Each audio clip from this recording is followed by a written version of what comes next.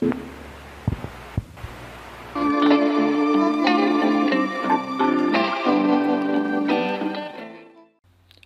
and welcome to this episode of Packet Tracer. In this episode we want to talk about clustering devices.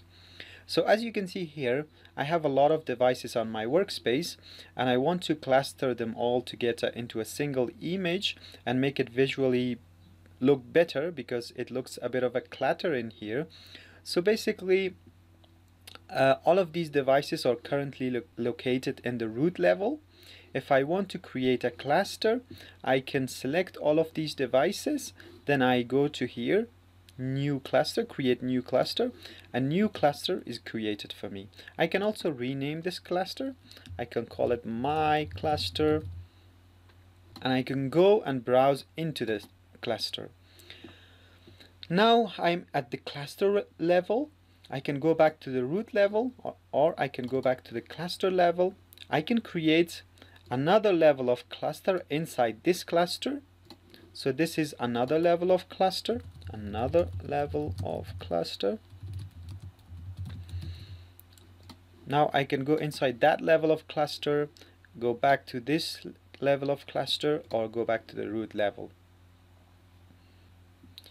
If I want to create a connection to one of the devices inside a cluster, I can always do that.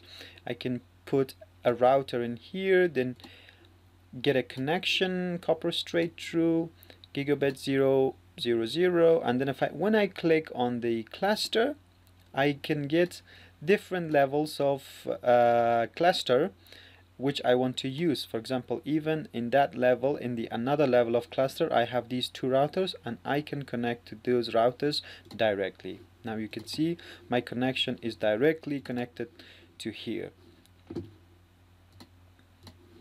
I can always move objects to clusters or from clusters. So if I want to put an item inside a cluster, I will use the move object, click on the item, and move it to the my cluster.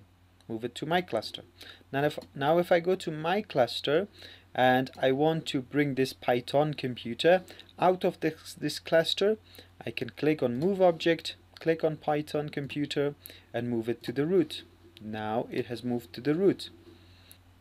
I can always delete a cluster by clicking on the delete tool and then clicking on the cluster. Now we can see that if we want to uncluster the component of this cluster, which is called another level of cluster, we can uncluster it. Or if we want to totally delete it, this will also delete the devices. We don't want to do that. We only want to uncluster it. So we will click on uncluster. That's it. We are unclustered now. That's it for this episode, everyone. I hope this has been informative for you, and I would like to see you in the next episodes. Stay tuned.